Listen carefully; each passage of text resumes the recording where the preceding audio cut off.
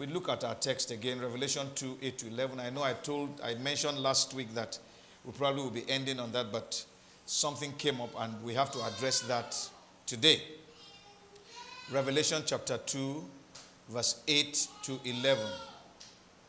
And to the angel of the church in Smyrna write, this thing says the first and the last, who was dead and came to life. I know your works, tribulation, and poverty, but you are rich. And I know the blasphemy of those who say they are Jews and are not, but are a synagogue of Satan. Do not fear any of those things which you are about to suffer. Indeed, the devil is about to throw some of you into prison, that you may be tested, and you will have tribulation 10 days. Be faithful until death, and I will give you the crown of life. He who has an ear, let him hear what the Spirit says to the churches. He who overcomes shall not be hurt by the second death. May the Lord bless the reading of his word in Jesus' name. Amen. In our study today, we want to focus on the early part of the assessment that the Lord spoke about concerning Smyrna. And that's in verse 9, the A part. He said, I know your works. I'm acquainted with your works. I'm acquainted with the things that you do. I know, I'm intimate, I'm acquainted with your tribulation, because I'm going through the tribulation along with you. I also know your poverty, but you are rich. And as we discuss this segment, we would want to see how the church is viewed. I'm going to elaborate later on this. So we are looking at the assessment of the churches. This will be the 9th part.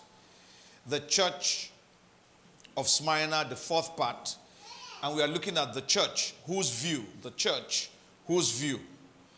Now, again, like I said, if we look closely at the church in Smyrna, we will see a suffering church.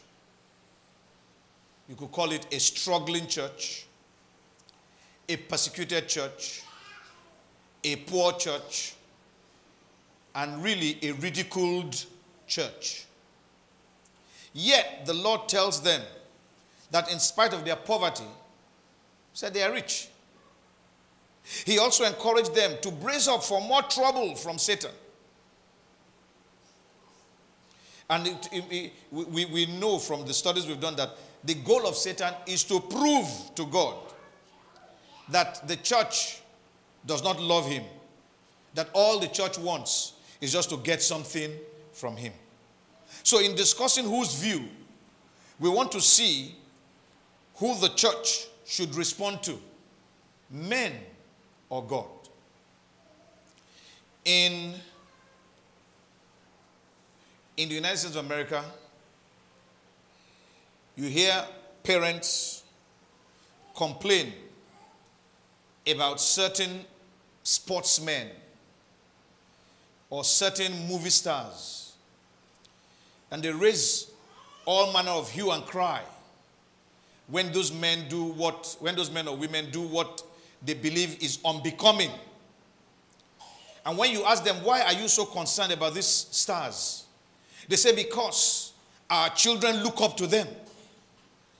And I find it absurd that a man's child will look up to a movie star, will look up to a sportsman, and not to his father, and not to his mother. We have a situation in the church today where the church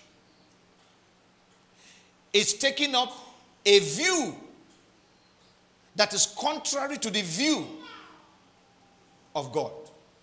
We have a situation in which the church measures itself by the measurement of the righteousness, if I can use that expression, of the world, rather than by the yardstick or the standard or righteousness of God. And so we need to address this issue, because we find so many people who believe that if there is poverty in the church or in a church, that church is not of God. That church, something is wrong with the church. We need to address these issues with a view to strengthening our faith.